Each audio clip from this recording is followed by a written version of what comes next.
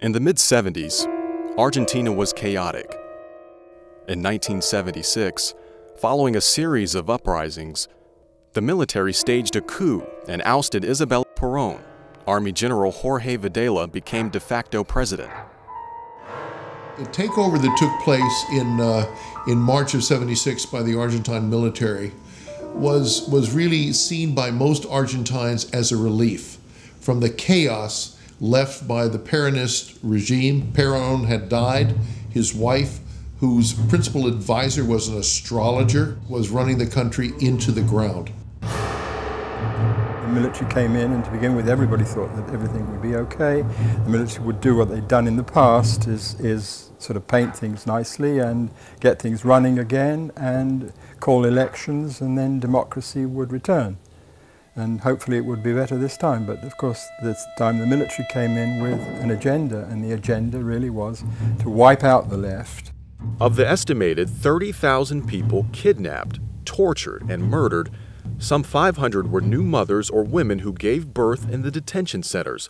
Las Abuelas de Plaza de Mayo, or the grandmothers of May Plaza, have been looking for those lost grandchildren ever since. My dad worked in the state telephone company. The military went directly to where he worked, and they captured him when he went out. After that, they went to the house in which he lived with my mom, and they captured her too.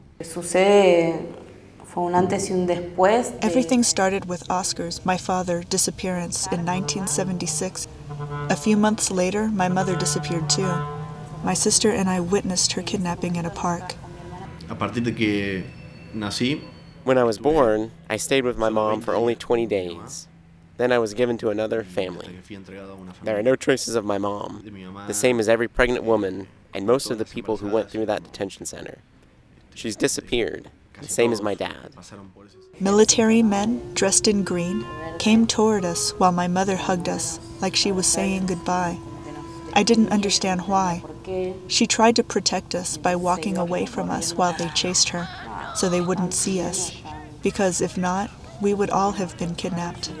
We were driving as usual, and he suddenly stopped. When he stopped the van to tell me all of this, the first thing he did was burst into tears, and then it was as if he switched places, and a whole other person was in front of me. And he said, "No, you're not my biological son.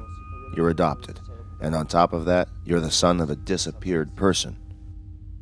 They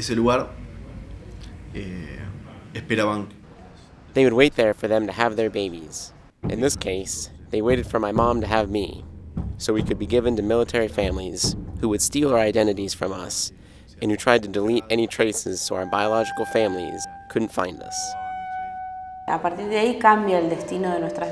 From there on, our lives changed. We were supposedly abandoned in the streets. That's why the court intervened and sent us to an orphanage, because we didn't have a family. I say this ironically because we did have a family, but they were kidnapped. Imagine meeting with your biological father and brother when you're 29. In my case, I lived all my life as an only child, all that time, those 29 years as an only child. I had to take a DNA analysis. In March 2004, I had proof that I wasn't part of this family, that I was the son of 2 disappeared people, and that my family was looking for me, that my grandparents were looking for me.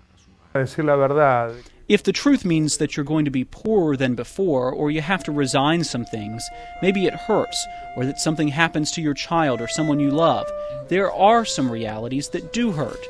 But I think that it's in this context I prefer the truth rather than not having it.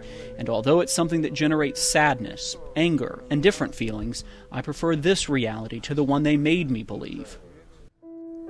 The grandmothers adopted the form of a very quiet, very respectful search because we were looking for little ones, children. Then we didn't know where they were.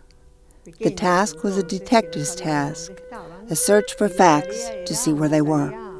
Every time a grandchild is found, it reinvigorates all the grandmothers of the Plaza de Mayo. Para la abuela es un momento de una emoción tremenda. For the grandma, it's a moment with tremendous excitement because she's found what she's been looking for so many years. And furthermore, they look like her son or daughter. Even after the return of democracy, some in Argentina continued to deny that kidnappings, torture, murder, and stealing babies ever took place on a systematic basis. There was no systematic theft of babies. There were only 10 cases, maybe 11, of people who kept the babies because they saw them homeless after a fight. In such cases, it was an act of love. Victoria Donda, found grandchild number 78, bristles at two charges made by those who still support the former government. First, that the grandmothers and their supporters rigged the DNA results. And second, that the majority of the found grandchildren are actors paid to claim their children of the disappeared. Ridículos. Eso, ridículo. Ridiculous. It's ridiculous to argue with these people. It's as if I tried to have a conversation with someone who denies the Holocaust. You can't discuss things with these people. These people justify the most outrageous horrors of history. Then former Navy officer Adolfo Shilingo admitted that he took part in death flights.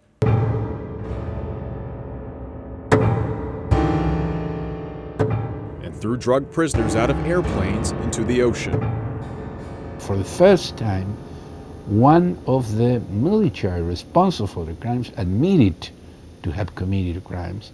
And then, from this moment on, there was no more two versions of history. And the people who committed those crimes in the name of protecting the country were continuing to deny any wrongdoing. They will, at end of day, simply say, every bit of evidence out there is a plant. Every bit of information that you've heard is fake.